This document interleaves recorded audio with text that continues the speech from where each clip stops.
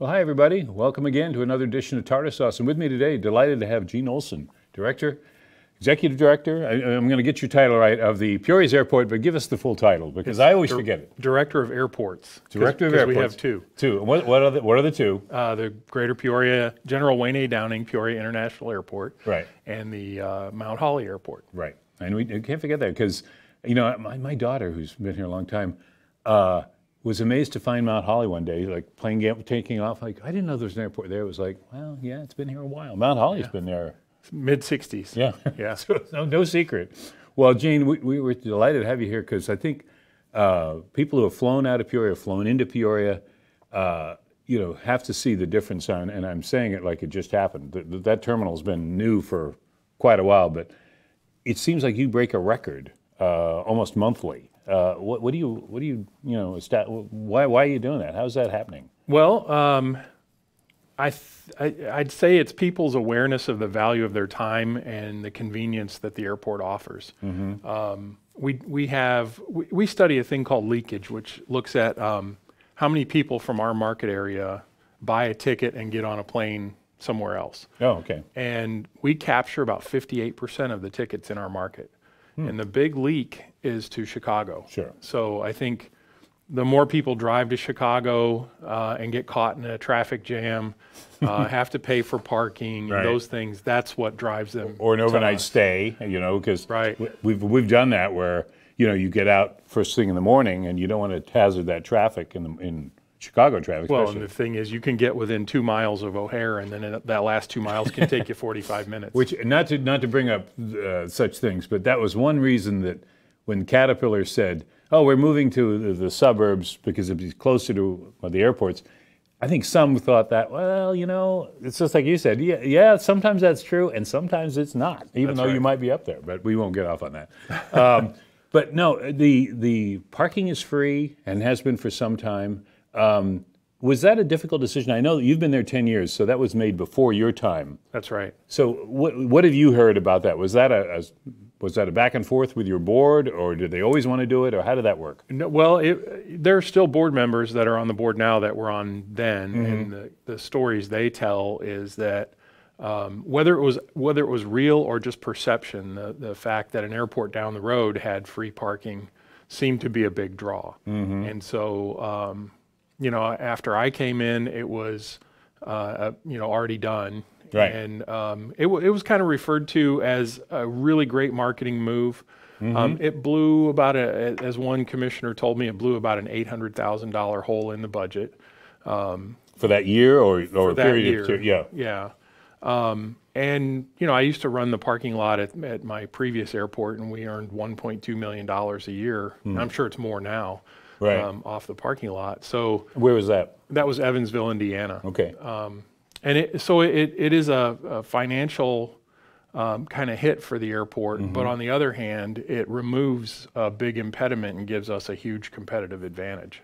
I know that's, and again, not to direct it to something else, but I know when I was on the paper covering city council meetings or whatever, and it's been the same discussion for years in downtown Peoria, where there's a feeling about parking, and ironically now there's a need for more parking in the warehouse district, mm-hmm. But downtown is we don't really have too many problems there. But I know there's a feeling that if you got rid of the meters, that might be more inviting for people to come downtown. Now, whether that's true or not, it'd be the same thing. They'd take a hit, and Lord knows the city needs its money, but I think there's a gain there on the marketing side.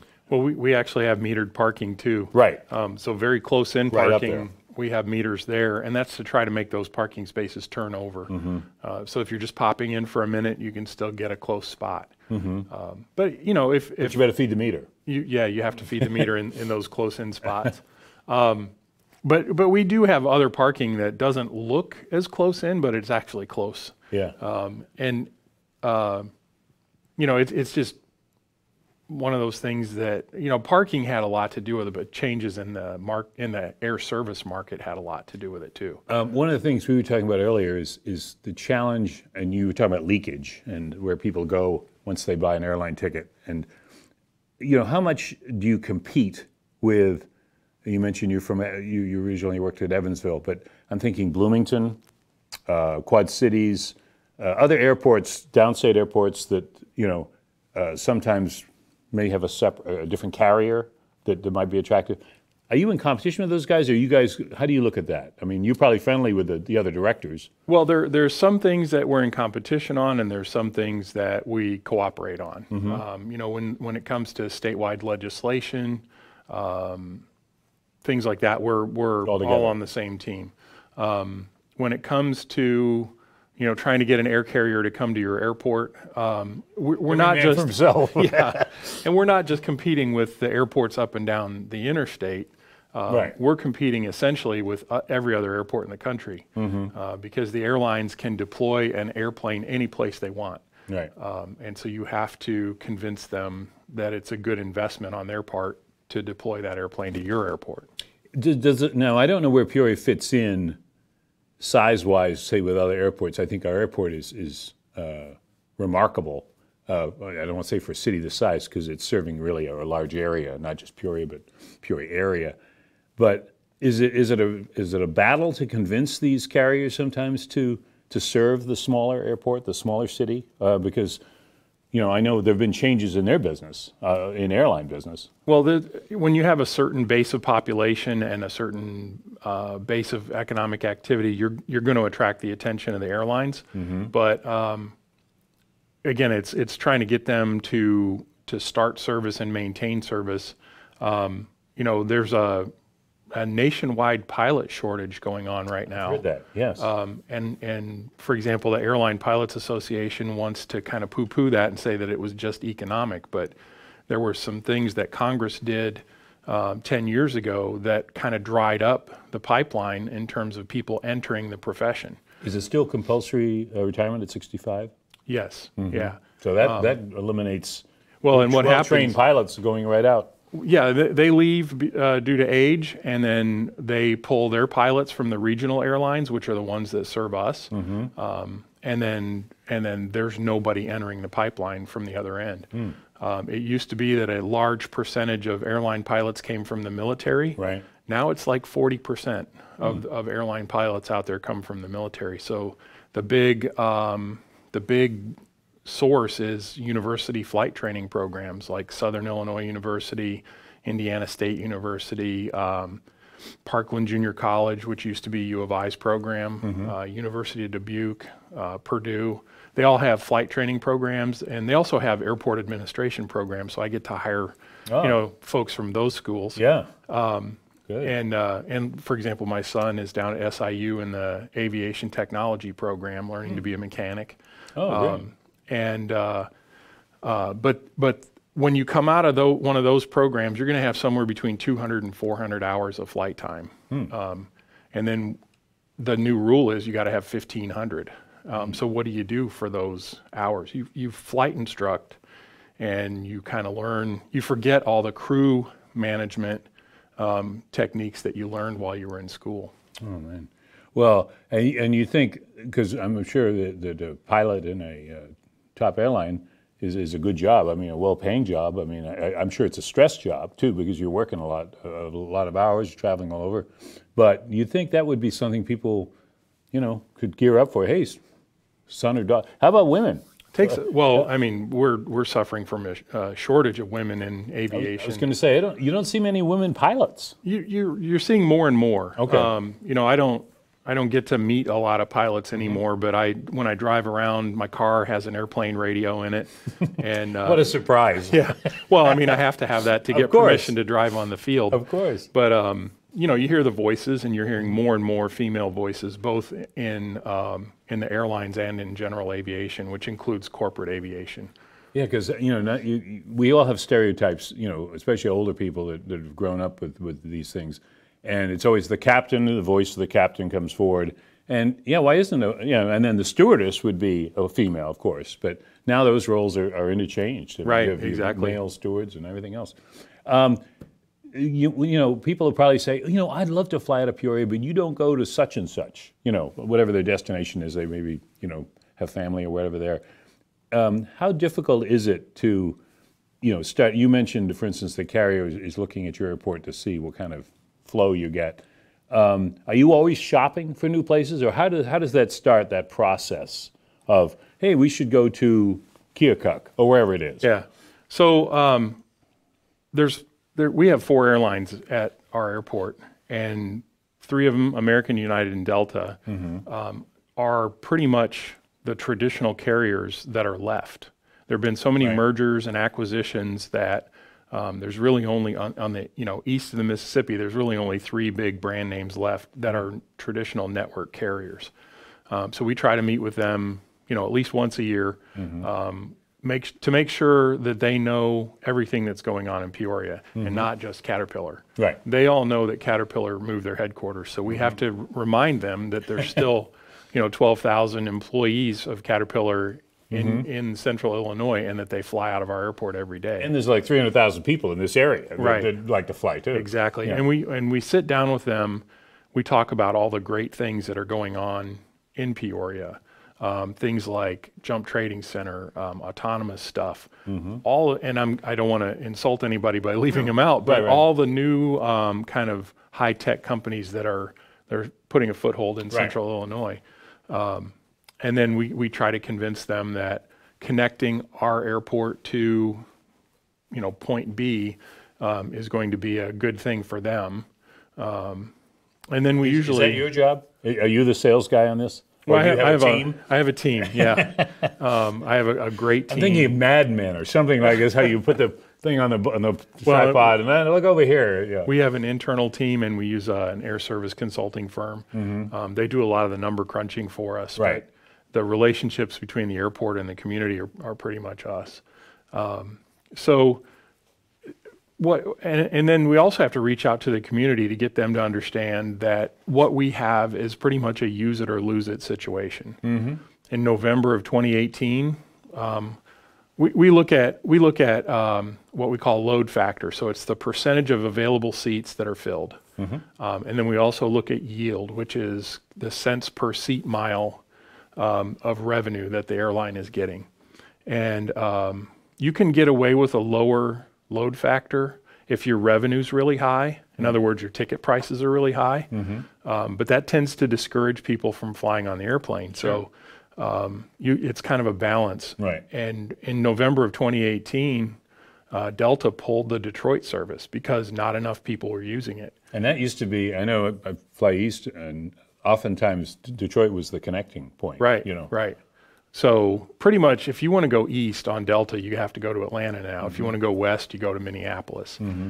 Detroit was able to cover both of those, and we were sort of pushing Detroit as an alternative to O'Hare because everybody hates O'Hare.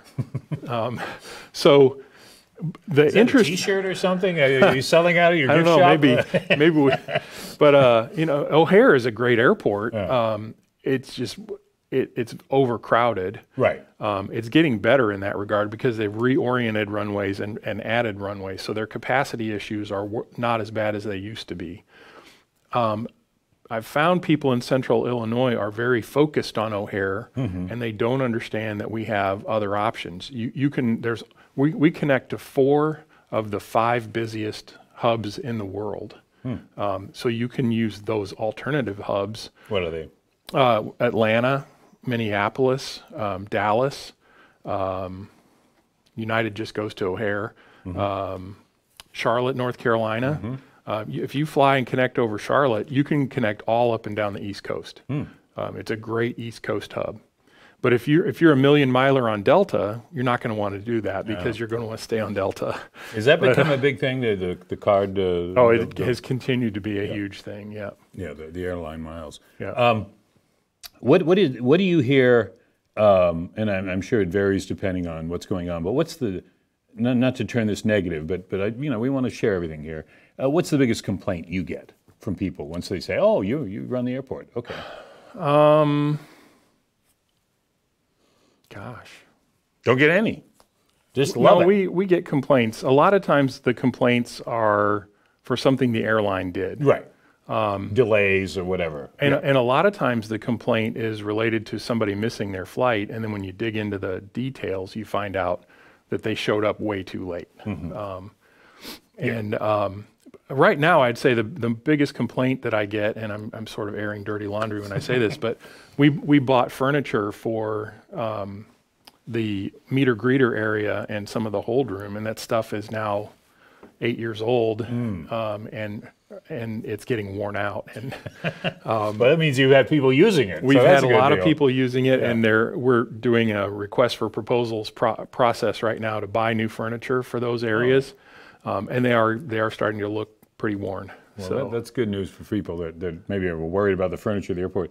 You mentioned O'Hare, and I'm thinking, and this is well known to people that have flown out of Peoria, whatever the connecting flight is, it's almost like an exercise program because you fly, I mean, it depends, I know, and you would know this better than I, but you sometimes forget, and I landed in O'Hare, and I thought I had a half hour, before the next flight. It was nicely timed, and then I realized, whoa, it's going to take me 20 minutes to get to there. Right. So I'm really cutting. It was fairly close. When I fly through O'Hare, I don't set up anything shorter than a 1 hour connection. Right. The last time I traveled through O'Hare, I had 3 hours, so I was able to get a nice Italian meal. It was totally the opposite of an exercise program. And I was sitting there just killing time, and I saw an airline pilot friend of mine go by who's his son was in the same scout troop as my son. Oh, wow. And I ran over and tapped him on the shoulder, and airline pilots don't get tapped on the shoulder very often, and so he was pretty startled, but it was fun to see him. Well, I tell you, the one thing you'd say about O'Hare, it's a people-watching paradise. Oh, because you sit there at the restaurant or bar or whatever it is, and the world floats by, in all shapes and sizes. Yeah. Well, the same thing happens at our airport. Oh, yeah, and that's true.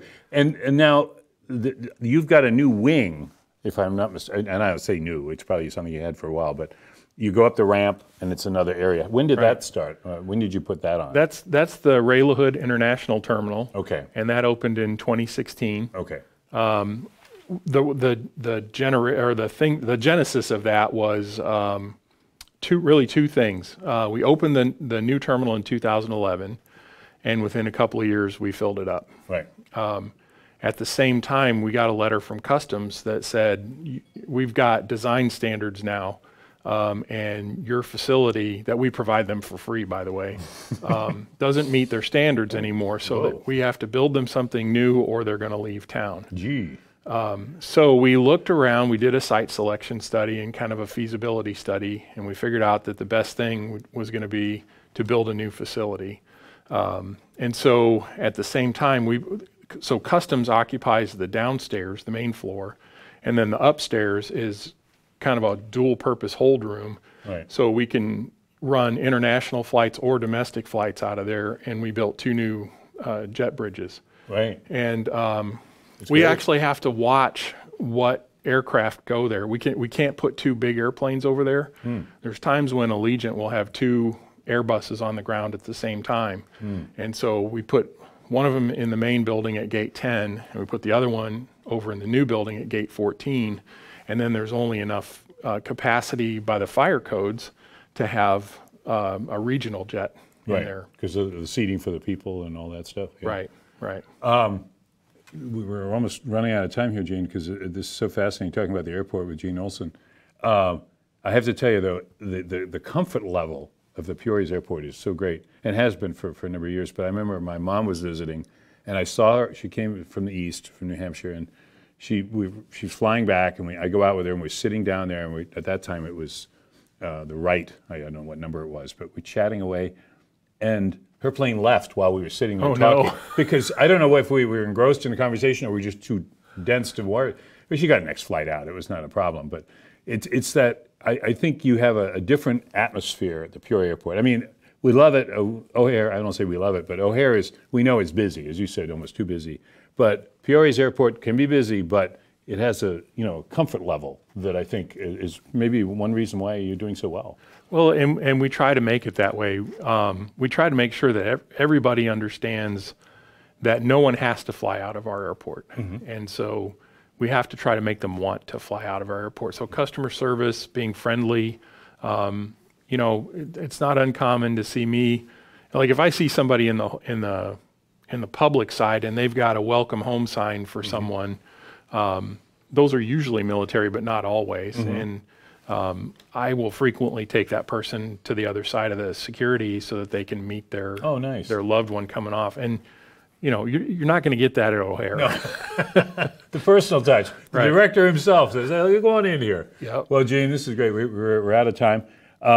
We'd love to have you back when you know there's news to talk about or just a general update. So Sure. we appreciate it. Thanks Gene for having Olson- me. Well, Gene Olson's been our guest here on Tarter Source. We'll see you next time. PeoriaLife.com.